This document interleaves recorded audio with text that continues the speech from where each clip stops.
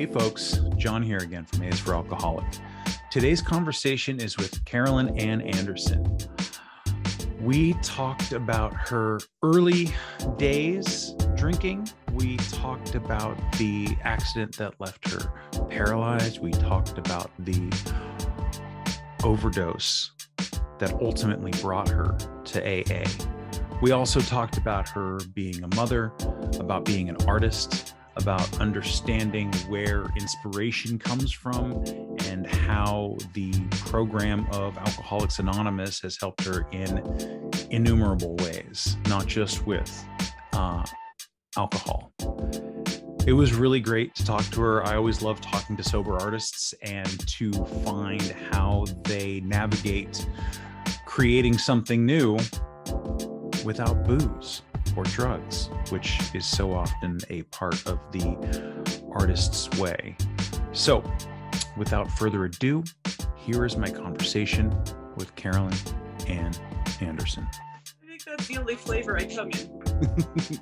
Yeah, you are absolutely welcome to be as inappropriate and as yourself as you want. There's no limits on that. But I'll try. Well, yeah, almost. You guys do talk about your dicks a lot. Like, this is true. This is true. Dicks come up quite. They have come up quite a bit in the past. I was playing a drinking game and right to take a shot for every time. You could. I mean, maybe you should do espresso or like soda water or something. But yeah, Carolyn, thank you so much for. Hello, I'm Carolyn. Yes, for agreeing to do this. Your time. I'm glad that I will remember now that the spring forward is what puts my time zone and Arizona's together, not the other way around. Oh yeah. But well, no, Arizona's on its own thing, so it doesn't change. So half the year we're mountain and half the year we're standard. So you're always ahead. Sometimes 2 hours. Ahead. Like what? No, some of the year it's 1 hour and some of it's not, or some of the year it's 1 hour and some of the year it's 2 hours. But I have it on my phone now. I just look, you're Cupertino, right? So because that comes in everybody's iPhone. Yes, Cupertino. So I don't know where Cupertino is exactly, but yes, that's my time zone. That is the thing. Yep. But yeah, so a couple of reasons why I asked you is we've had lots of chats back and forth online, text messages about literature and books and music. And, obviously you're a big music fan. I am one as well. We connected on a great many things literature wise, and Steely Dan, which is another big thing for me, how always has been.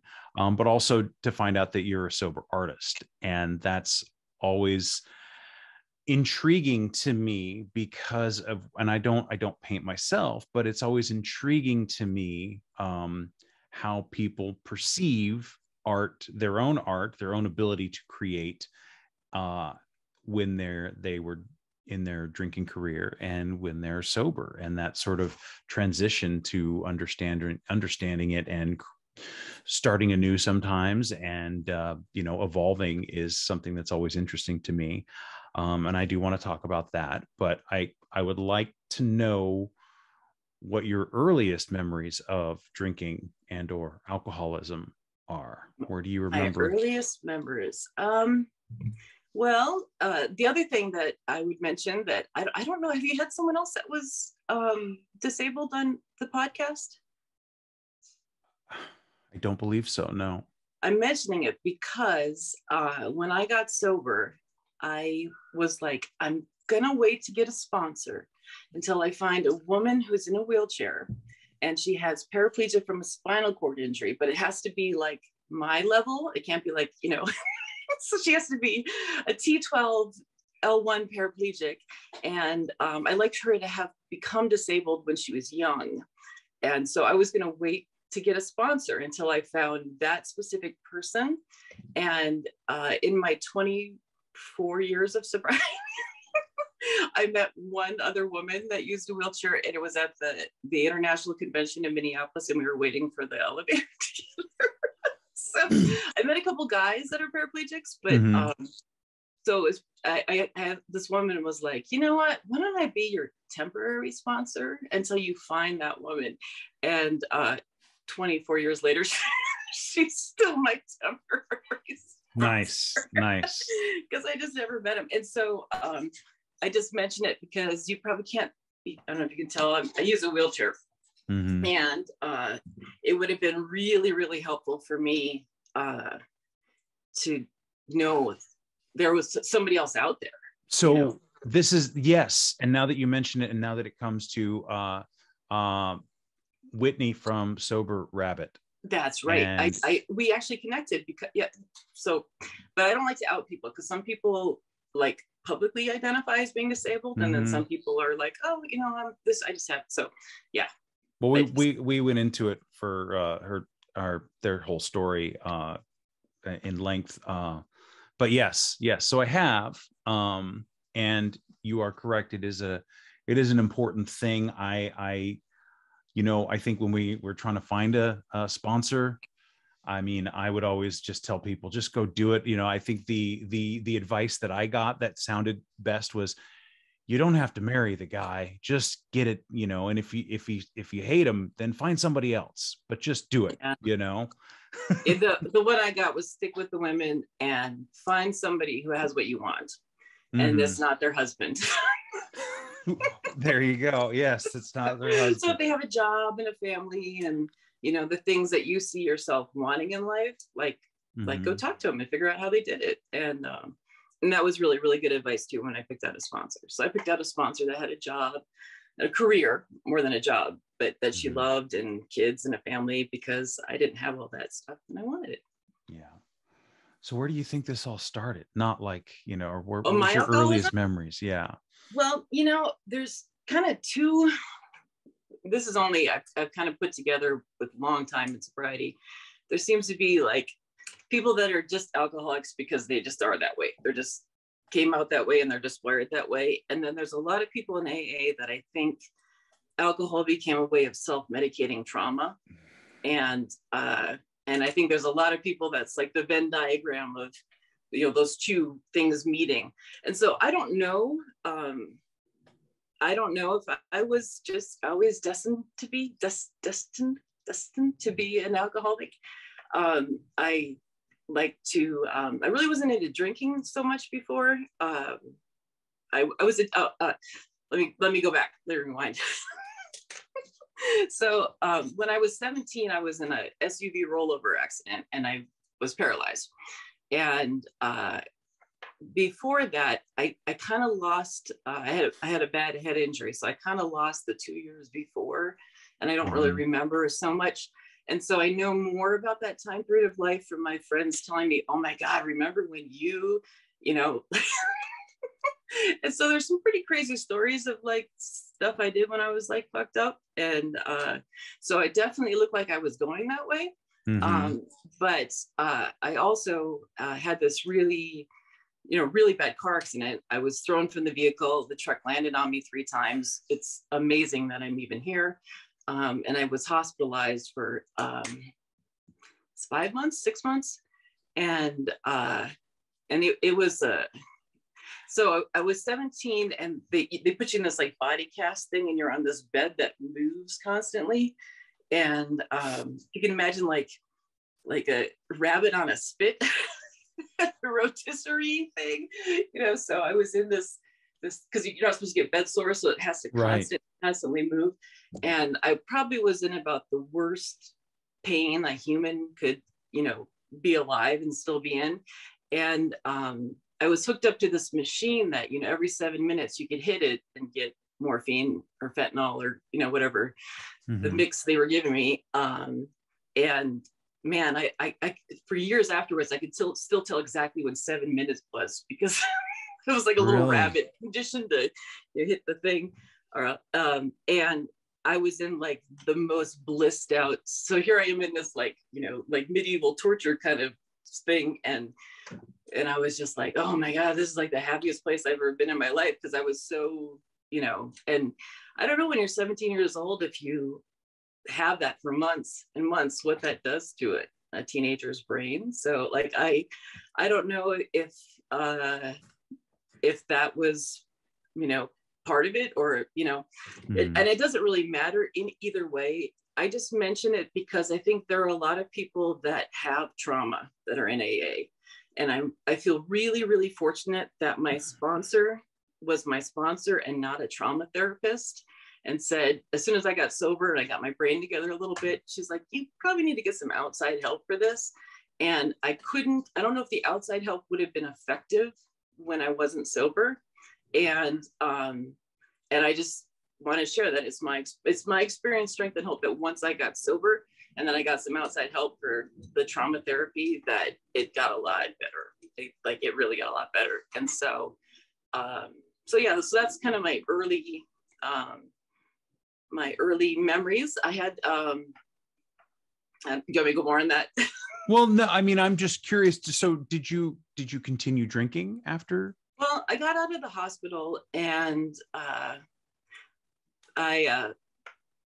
let's see, I had to go home and go back to high school, which was really hard because it was like a little rural town in Wisconsin, and I was the weird art kid anyhow.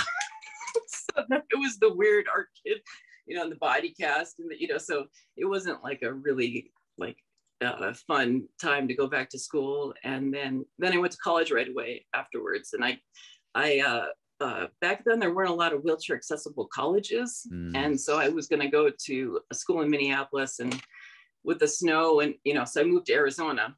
So I kind of left my entire support unit, family, everything, moved across the country where I didn't know anybody, and really, really enjoyed college. Well, I don't know about the class part of college, but I really enjoyed partying and drinking, and that was kind of my, and I don't know if it was any more than other college kids, but there was one point, I kind of fell for my professor, who was in his 40s, and I was hanging out with him, and then and he was a drug addict, and he was like, oh, hey, do you want to try heroin? And I was like, oh no, I really hate needles, and I was in the hospital, and and he's like, oh, needles, you can just smoke it, you don't have to shoot it up or anything. And so I remember the very first time I smoked heroin, and the chasing the dragon thing, and I got it into my lungs, and it was like instantly I was transported back to that magical place on my rotisserie spit in my little cocoon, where everything felt good and wonderful. And I was like, this is it. And I pretty much hardly left that room for the next 6 months, and just became a junkie. So that's kind of the point where it went from college partying to hanging out with this 40-year-old professor guy. Smoking heroin. Yeah. Smoking heroin. And then I overdosed. And that's a whole really gnarly story. But the bottom line was that I had a friend that I had met when I was 18. And we were partying friends in college, and he had gotten sober through AA about a year before me. And in fact, he said he couldn't hang out with me anymore because I was too crazy. And he had heard I overdosed and called me and said, hey, do you want to go to an AA meeting with me? And I was like, well, I don't really know if I'm an alcoholic, and so he took me to an NA meeting. And the very first meeting I went to, it wasn't wheelchair accessible, and it was before they noted them in the meeting schedule. And I got there, and it was upstairs. And you know how it is hard enough to get to your first meeting when you're like, oh, I feel okay, I'm willing to do this. So I got there, and I was like, oh, okay, it's just not meant to be. I'll leave. And so there are these two other junkie guys there, and they're like, no, we're gonna get you there. So they carried me up 2 flights of stairs, and this other guy was probably just as new as I was, and he was shaking the whole time. And I was like, holy shit, I'm gonna get dropped down 2 flights of stairs. So, and then I got in the meeting, and they left my chair at the bottom of the stairs, and I was, so they put me down on this couch. It was in some therapy office somewhere. And I was like, shit, I can't get out of here. You know, I don't know if anybody else has those, like, I like to sit in the back of the room with my back to the wall so I can see the door. So I was on a couch and there's no way for me to get out at all.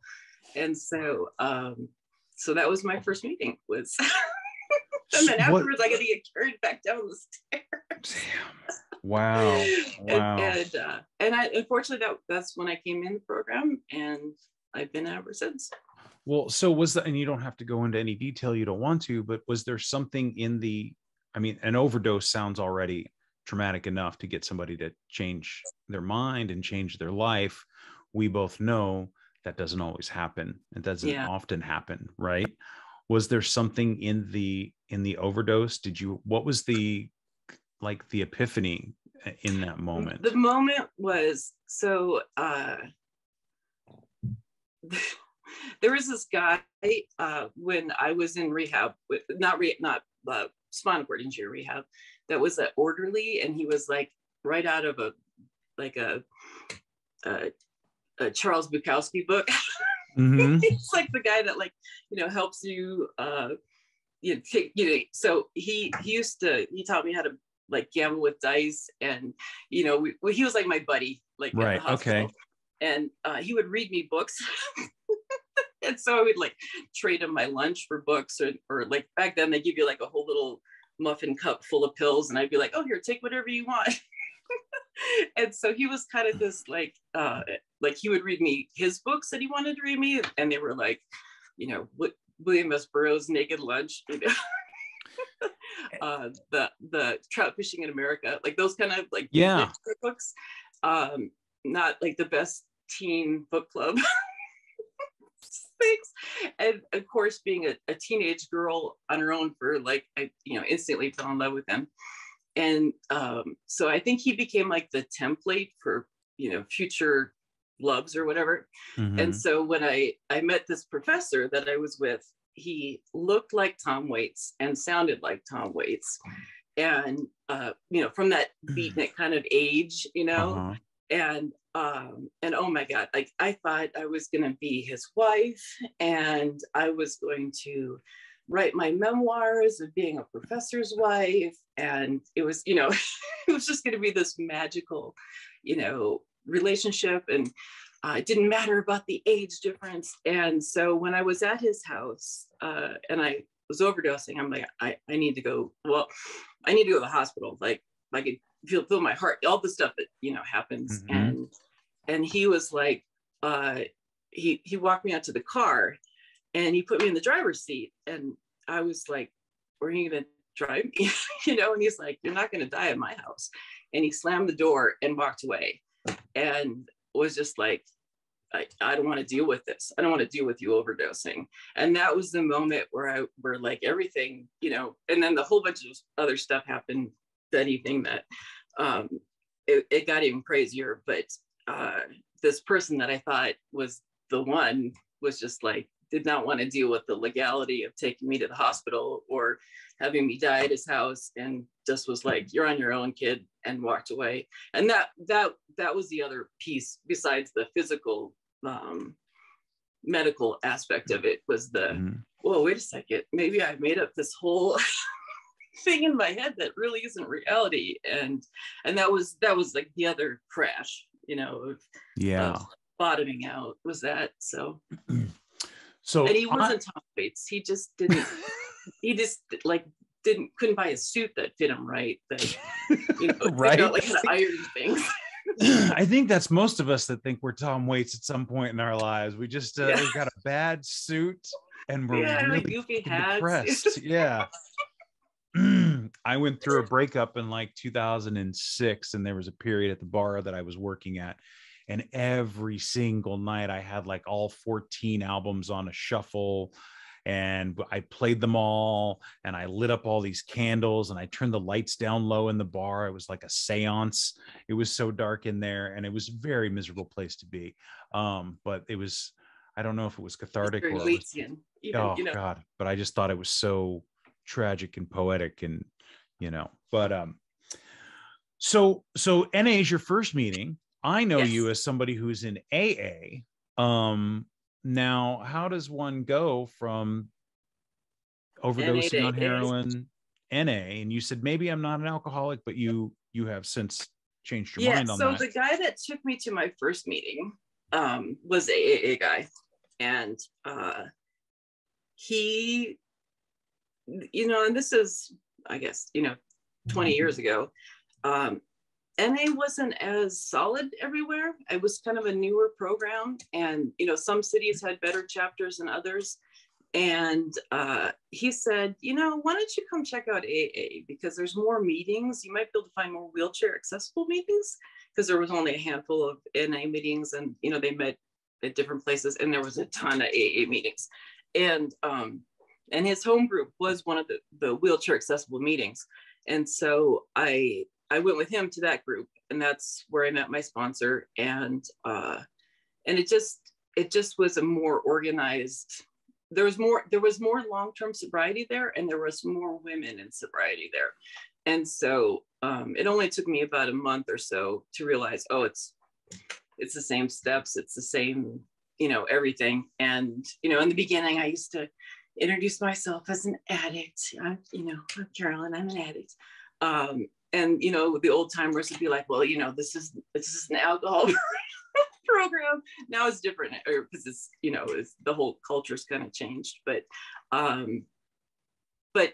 within a month of being there, I was like, I'm Carolyn, I'm an alcoholic, grateful to be here, grateful to be sober. So, yeah. It wasn't,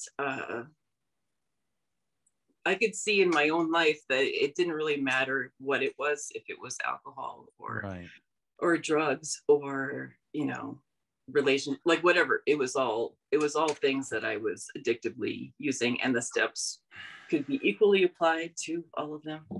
That was something too that was kind of an interesting epiphany for me early in sobriety, is going, this stuff could be used for anything. And I would run into people, and I would talk to people, and people I was friends with, and other people that I worked with, and I'm like, my God, this person could use to go through the steps, geez, hey, that's a resentment there that you're that's eating away at you.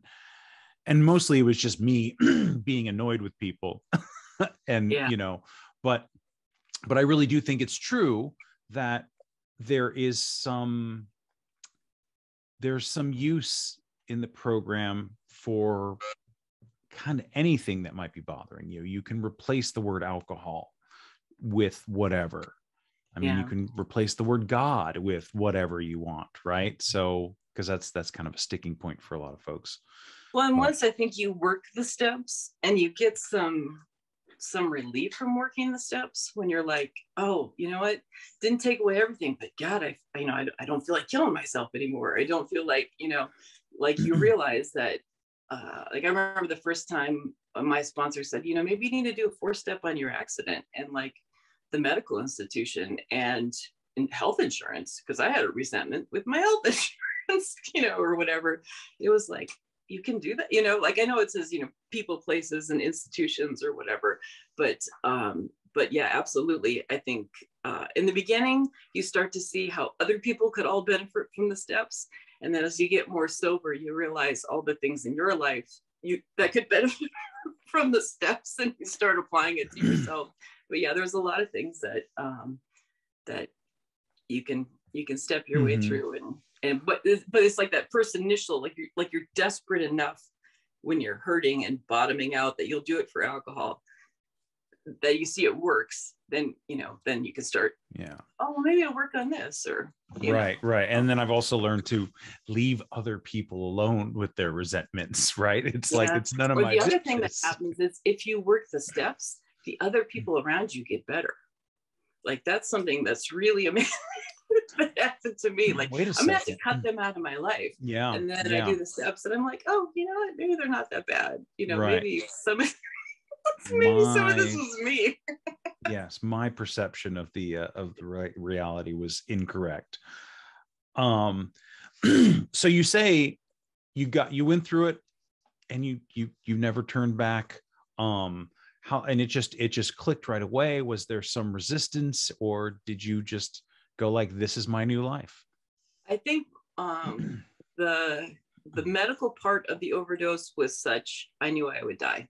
I didn't have another one in me. I didn't have enough health that, I'm in really good health now. But a spinal cord injury, like like when you have a spinal cord injury, there's a neurological response you get from drinking called autonomic dysreflexia that I just like ignored. Like, I would get a bottle of medication and it would say, do not drink alcohol while taking this medication. I'd be like, I'm supposed to take this every day. Like, how am I not supposed to drink? I'm going to take that drug.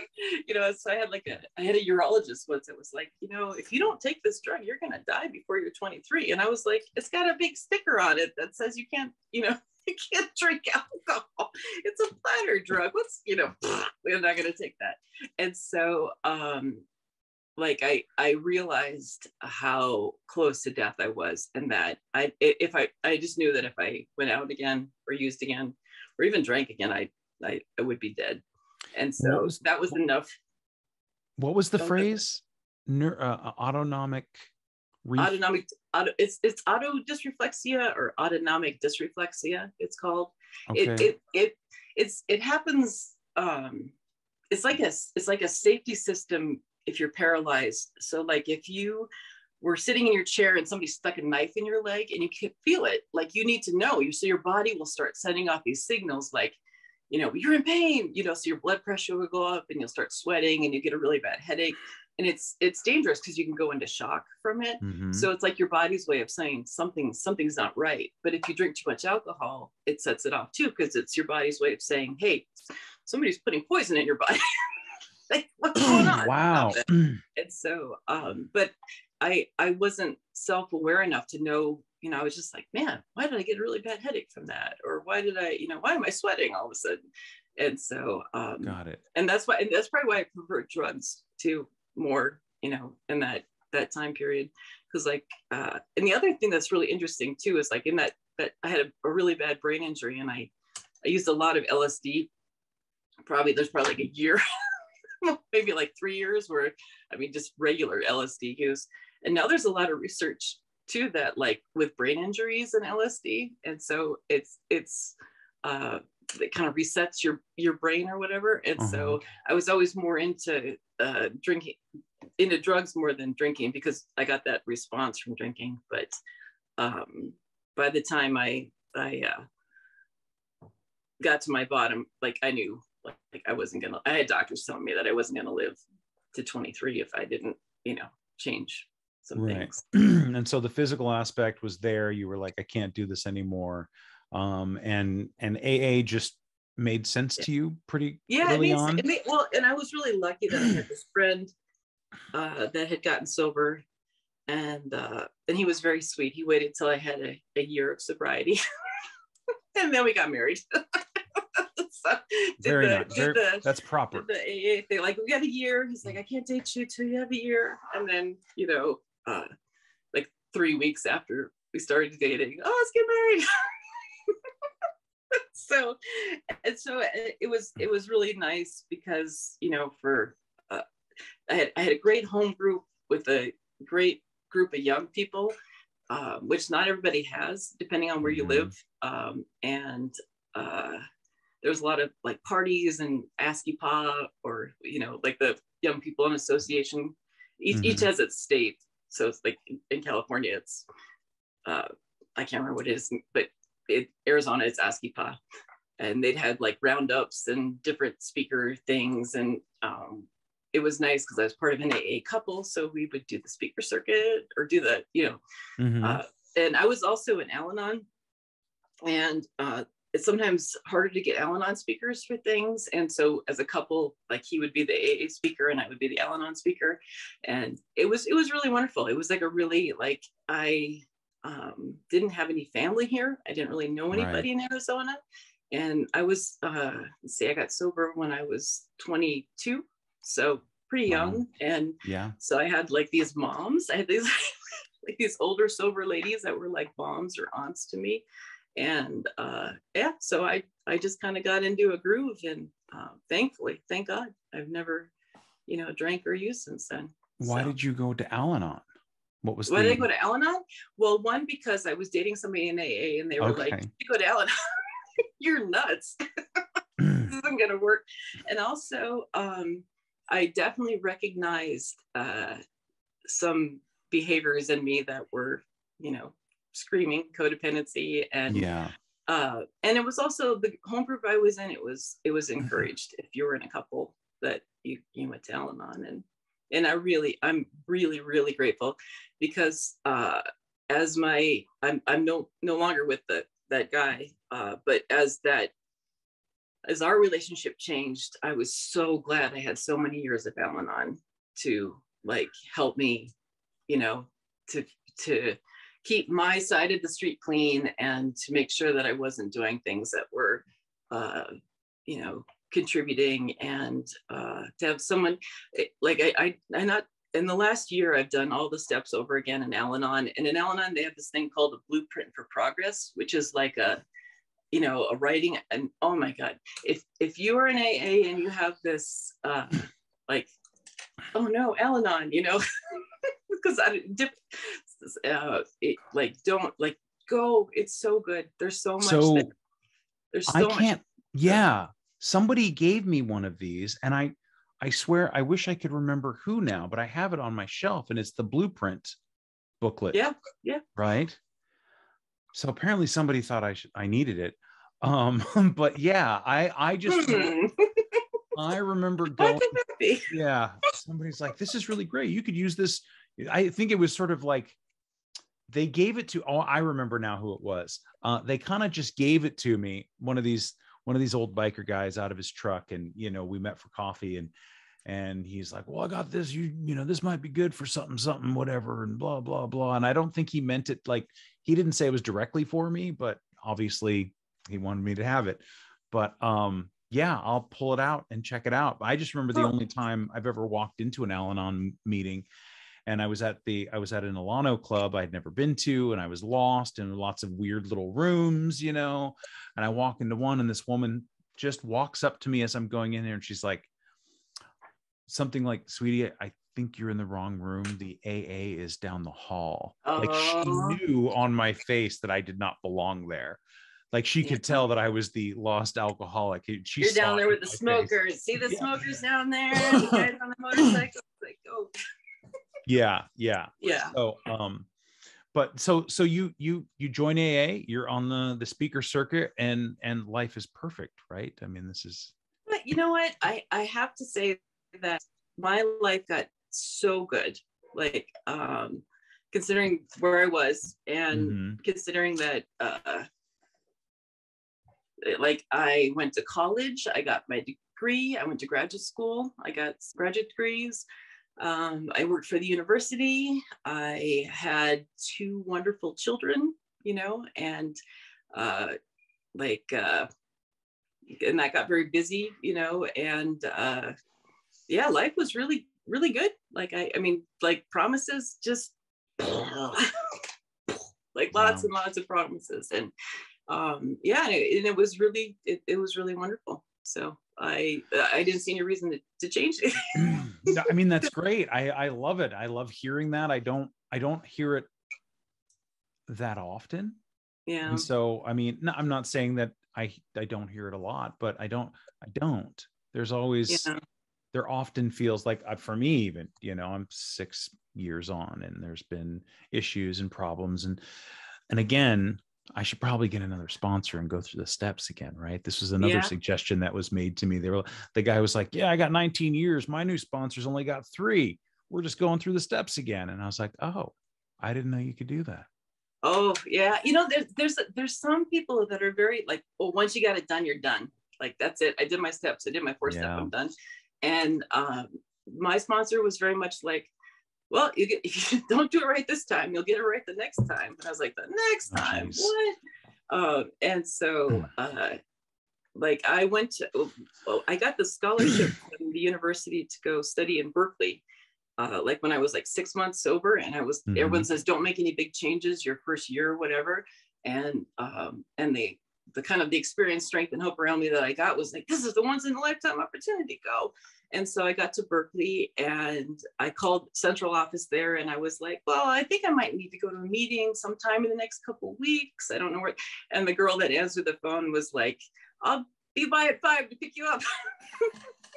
And so like my first year of sobriety was half in Berkeley, and it was like super exciting because there was like movie stars at meetings, and like it was so different from, like I grew up in this little town in northern Wisconsin and Arizona. Mm-hmm. And so it was just, you know, Berkeley was so different than there. So I had worked the steps for the first time with her.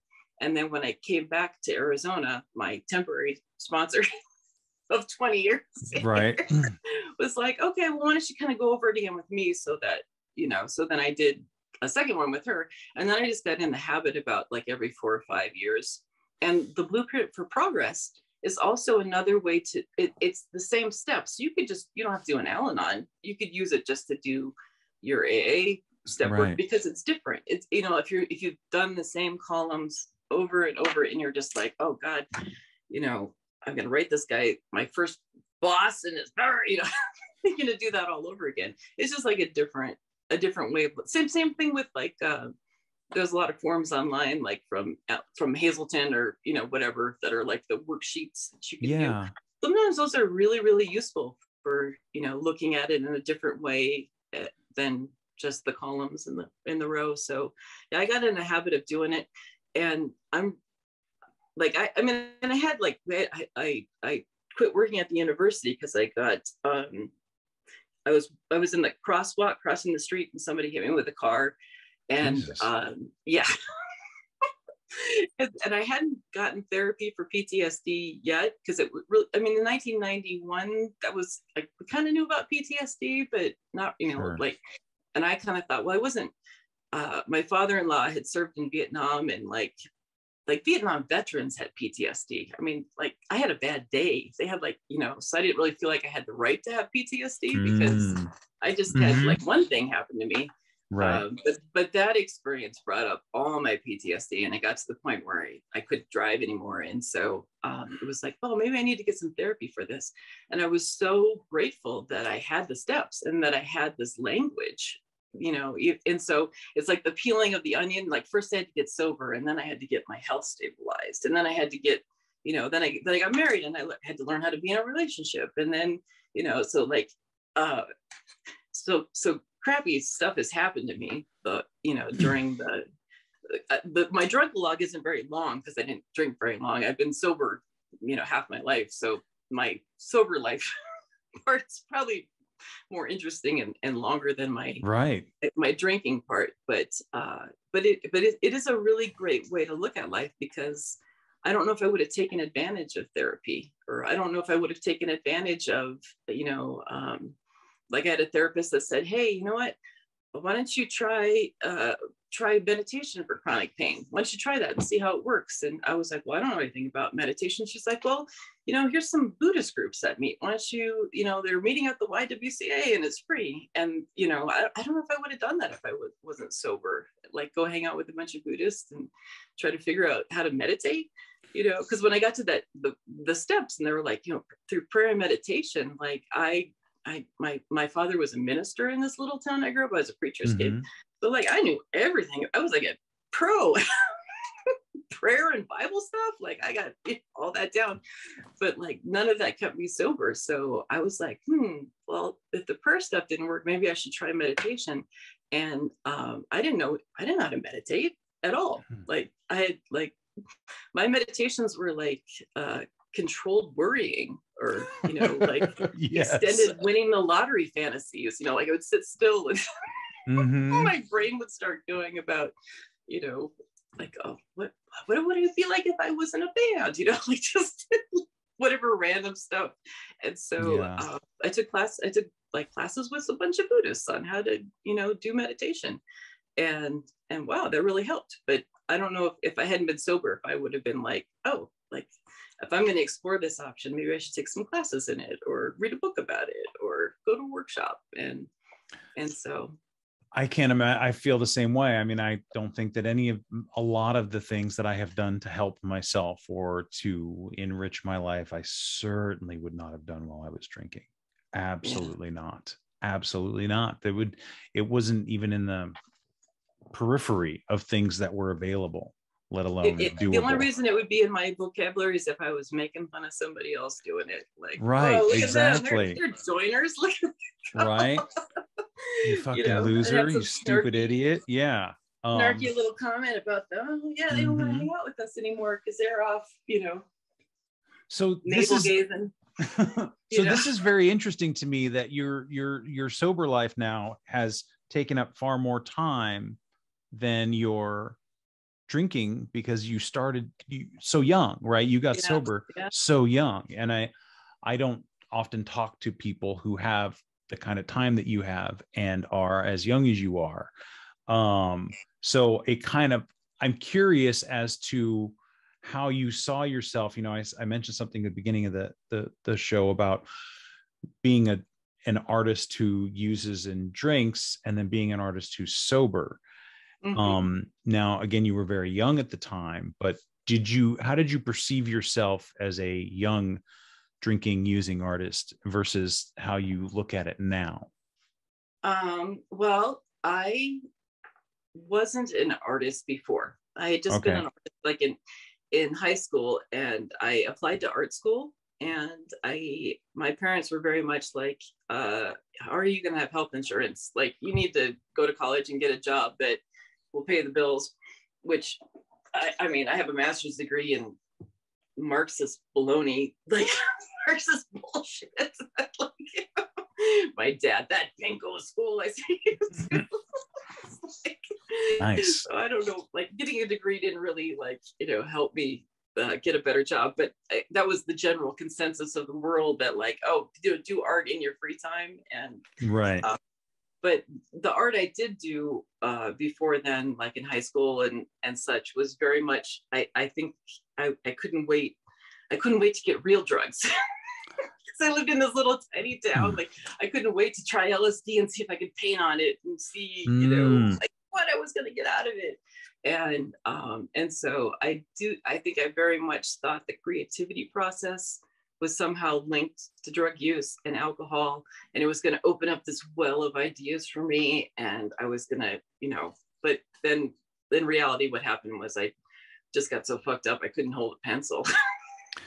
About I just that, made some huh? really crappy art. And I've had a lot of really great like mentoring other artists and such. I've had a lot of really great conversation about, like, there is this, I don't know what you want to call it, like a collective place ideas come from, and sometimes artists talk about, like, there's like an antenna you put out in the world, and you're able to get some of that, or maybe you channel it through you. And I think, for a lot of people, alcohol or drugs opens that up a little bit. You have a little bit of an experience where you can dip down in the well and get ideas, but or they can remember high, like, just like we have like great euphoric highs that are really great, but we don't remember all the other highs where you ended up getting kicked out of a bar and barfing in the, Yes. the cab on the way home. Like, you just remember oh yeah, that was a really great high. And so there's the same thing with artists, like, oh, I got really high that time and I got this great idea, but it's really hard to like find the just right mix between being open to ideas and then not being so fucked up you can't create or make anything, or have it together so your personal life doesn't fall apart. And so there was some of that relearning, how to do that sober. And it's a really interesting, I think it's a really difficult thing for artists, in sobriety and not in sobriety, of how to, like, where do ideas come from? Where does creativity come from? And I mean, I don't think there's any argument that drug and alcohol makes it easier for some people, because if it didn't, we wouldn't have all these artists die at a very young age, because it's true. It does come from there, but like, how do you do that sober? And how do you do that? And I think as I got more serious about studying Buddhism and I got better at meditation and I got more disciplined about that, I was able to recreate that without any drugs or alcohol. But it took work. It didn't just happen, you know. Right. And so, but it is. I think a lot of artists, when they get sober, go through almost like a grieving process of losing that, because there are moments where it works perfectly. It's just, you know, it's just like a moving target to hit that perfect mix without dying. Well, without dying, right? You're always, you Dying. start counting drinks and, you know, Yeah. dosage. Like, oh yeah, like I did this mix of, you know, Coke and drinking and man, it was really, really productive. Can I hit that mark again? But it's a moving target. It changes. And so yes, it's interesting. It's interesting to talk, because most of my artistic life, I left my job at the university when I had the car accident in 2002, and then I started doing art more full time, and had kind of a second career doing that, and I've been part of this group of artists in town that are all in recovery, which was really, really helpful for me to have a mentor that was sober, and especially like when we had shows together, because there wasn't any, like everybody has the same, you know, freakouts about shows and stuff. And so it was really nice to have all like people in recovery around me. Yeah. And it's, for me, writing is far more rewarding now than it ever was before. I still get frustrated. I still get stalled out.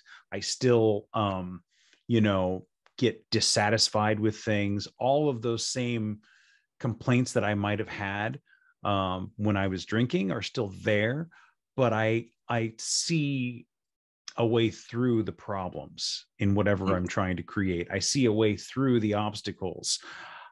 Whereas before, I used to have this thing where I would sit down and I would get loaded and smoke a bunch of cigarettes in the living room. And I would type on usually like my laptop. If I didn't have the typewriter, it was a long time ago, but, and I would just let it rip. And if I was lucky, I would get one good piece of a poem and the hangover would be worth it. And that was my measure of success. Right. And now I'm like, okay, well, you've got these 3 pages, and let's be honest, really, you got this doesn't make any sense. And so there's more work to it, but it's more rewarding, I think, for me. And I don't know if you feel the same way, or like you talked about meditation being work, or you have to put work in to find the source. And I think that what happened when I wasn't using drinking for creativity was it took away the delusion that a lot of us have, that making art like just happens, you know, that like there's a prodigy, and you sit down and like every pianist that, you know, every musician, like the Malcolm Gladwell quote that, you know, anybody that does something that we all appreciate at a high level put in 10,000 hours of practicing, you know, like for 5 or 6 years, they worked at it for, 4 or 5 hours a day. They practiced their craft, and they had to put those 5 or 6 years in, and then you become Miles Davis, or, you know, everybody had to do that unless you were a prodigy. And even prodigies put in a heck of a lot of time practicing. But I think when you're drinking, it's this idea that, oh, you know, I'm going to like take a bunch of speed and be like Kerouac, and I'm just going to, you know, like kick out 40 pages on a roll of toilet paper. And, you know, like that doesn't happen for, that's like a very rare thing. But when we're in our alcoholic mindset, I think we get this romanticized idea that just, it's addictive. I mean, it's just as addictive as like, oh, I'm gonna get high and I'm gonna write song lyrics to the best song, you know. And when you're sober, like you're like, oh, that's ridiculous. And so what happened to me was when I was sober, I started putting that time in, and it just like every day I paint every day, like, and you know, for every good painting, there's 3 horrible, awful paintings and I try to like, because I have some people that I mentor and stuff, I try to post the horrible ones because, we're Instagram, I think, makes it so that we're constantly comparing our worst stuff with somebody else's highlight reel. And, it's like so easy to be like, man, I suck. Look at, this and look at theirs. And so like every artist, for every like great thing they've ever done, there's a lot of like really awful art. And so for every writer that, there's some really awful first drafts and bad, but when you're sober, that delusion that you're just gonna, on the road it out. Didn't Kerouac's liver burst out at like 46? He died then. Yeah. So I mean, he didn't make it very far. Yeah, most of them don't, and like, this was the 37 or 27 club. 27. 27. Yeah. I mean, Bukowski lived until he was like in his 70s, but he didn't seem very happy to me. And he probably put every day. He probably, like, he's pretty prolific. He put a lot of time in. He did. He did put a lot of time in. So, I mean, and this is another theory I have about him, is that I don't know that he drank as much as he said he did, because he had to have been writing to be so prolific.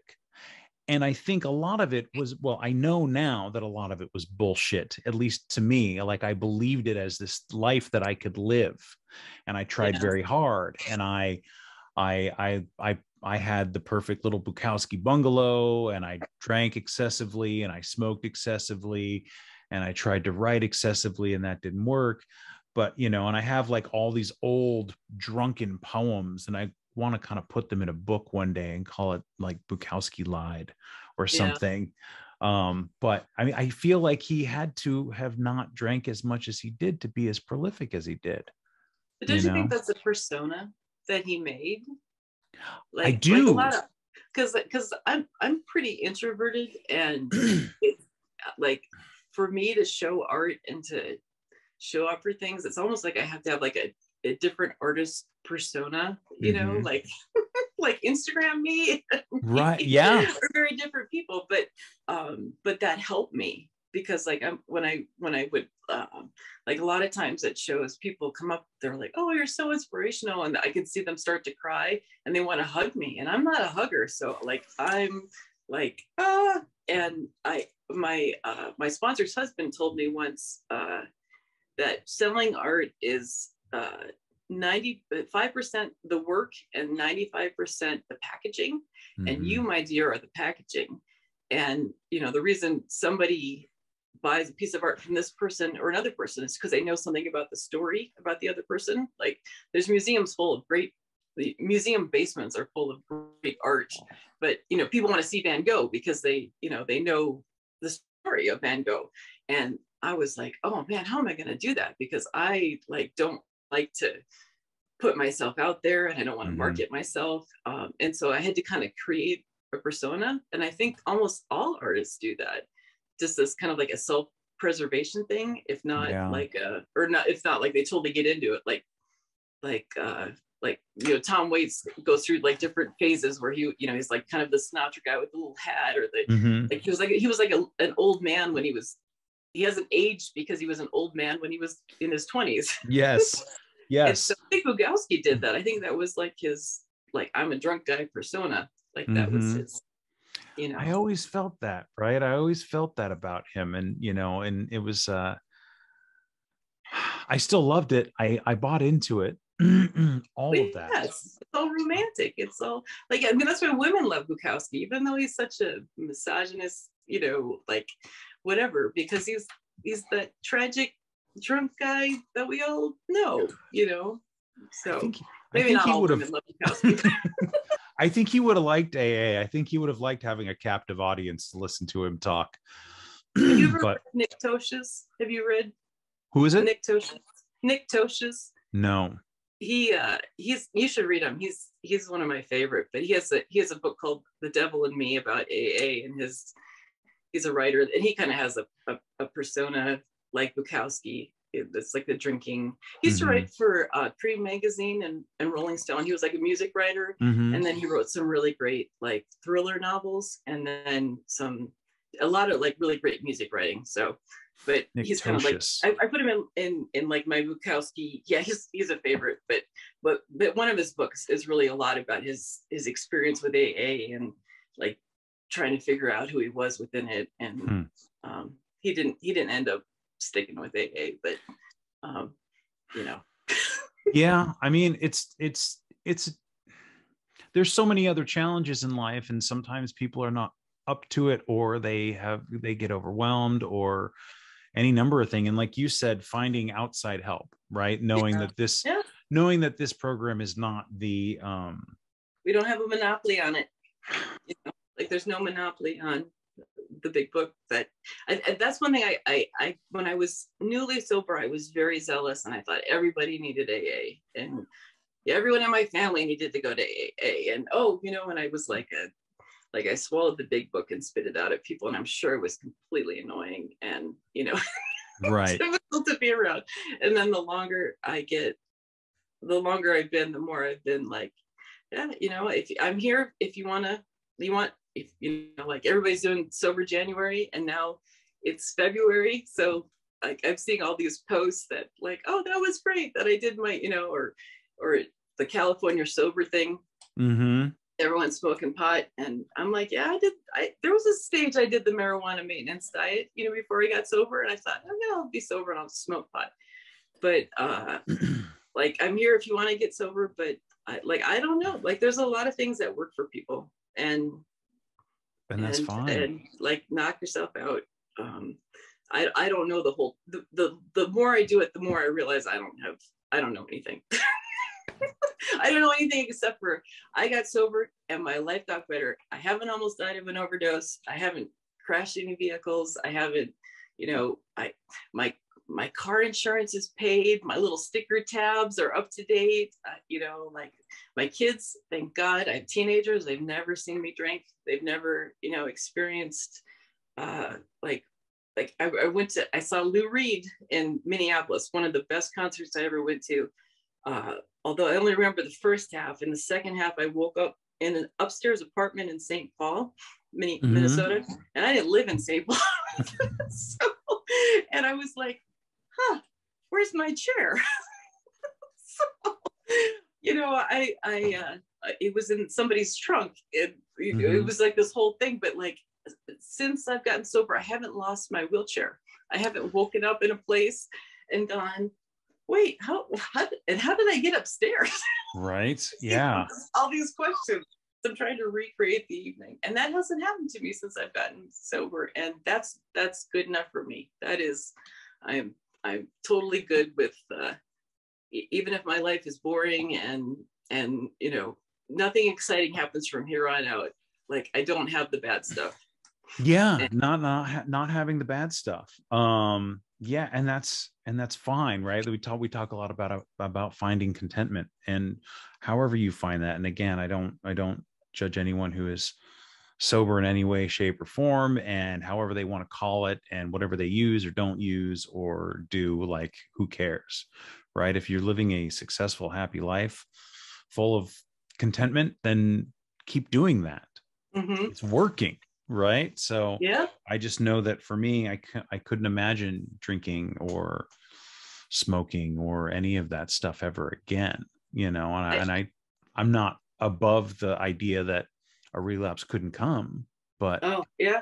And I think like one thing, I think anybody who survives trauma, or if you have a death happen in your life when you're really young, like you have this moment where you realize anything can happen, like anything.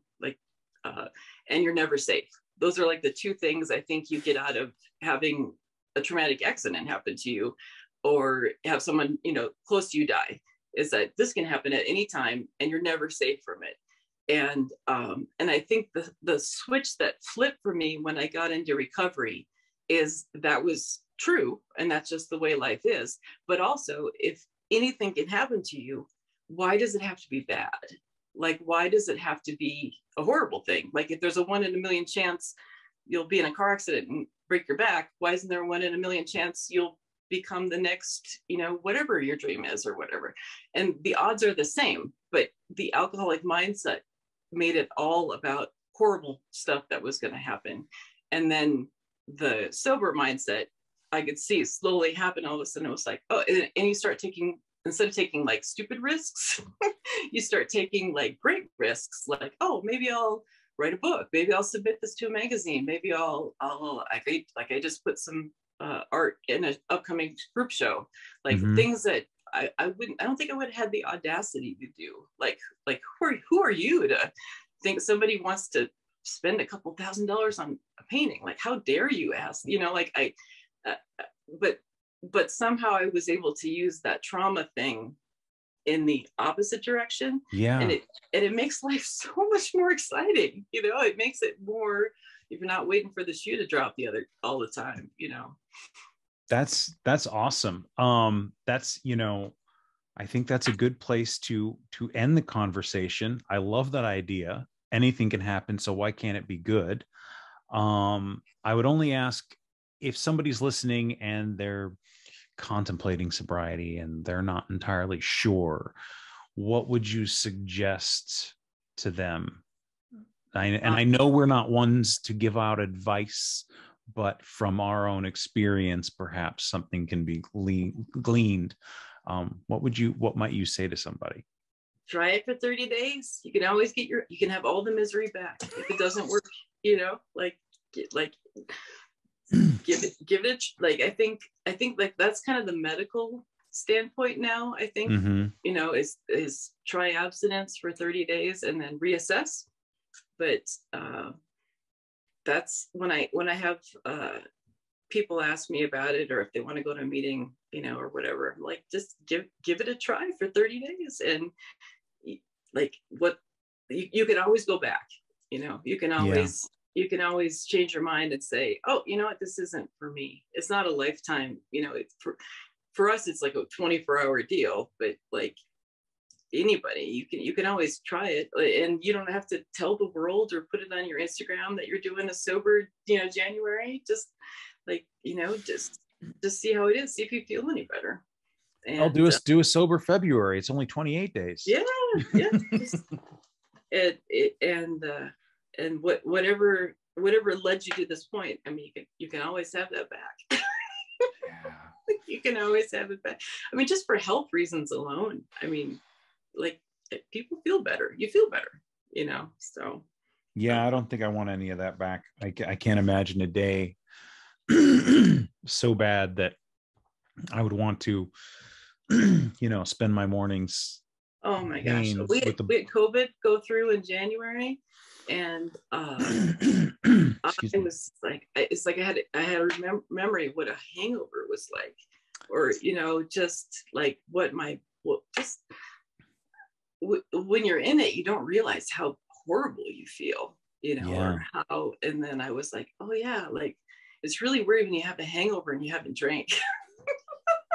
You have that feeling, where you're all like dehydrated and just awful, and like that COVID experience reminded me. I'm like, oh man, I used to feel like this all the time, like smoke too many cigarettes and you can't breathe, and you're like, like, and it was a good reminder. I'm like, oh, I can have this again. I can have this. This is always available. It is right there. So yeah, being square is not so bad. No, not at all. It's a good life. It is a good life. Well, Carolyn, thank you so much. I appreciate your time, and it was great to get to know you a little bit more. I still have the book I will be reading after my. Right and now, I'm Nick Tosches I hope I'm saying his last name right, but he's not. And anybody else listening, I'm just warning you, it's not for. It's kind of like in the William S. Burroughs category of not, PG-13. No, probably R. What's the restricted R? Dark and dirty. Dark and dirty, and a little bit challenging. Or not a feminist in any way whatsoever. But his music writing is hilarious, and it's great. So which is not a prerequisite for good literature and good writing necessarily. Obviously, we know that through the Bukowski, but yeah, I have the book you gave me. What is it? Oh yeah, the Tom Jones. Tom You sent Jones. me. Tom Jones is wonderful because he got sober. He was, and he's like a character in a Bukowski book. He was a janitor. He worked at a mail room, like all the. He was in the Marines, and the thing I really like about Tom Jones is he had a head injury and then went on to become like an insanely talented good writer, which like gives me a lot of hope that like, oh, you know, there's life after a head injury, and so he's more hopeful. He's like a great hopeful like a guy that got sober and wrote some just mind-blowing short stories. So well, after I read this book about childhood trauma, once I'm done with that, I'm going to go into something a little more the fiction, and so I kind of try to trade it off where I go like self-help nonfiction, and then I do something that might be a little more enjoyable. Yes, exactly. Like a reward. It's like the bowl of ice cream after getting your schoolwork done. So. Exactly. Well, Carolyn, thank you so much, and I will talk to you soon. Yes. Yep. Thanks again for listening. Our music, as always, is by Neglect. You can find more of his stuff at neglect.bandcamp.com. And you can find us on all social media platforms that matter: Instagram, Facebook, and Twitter. And you can reach us at aisforalcoholic@gmail.com. Talk to you later. Yeah.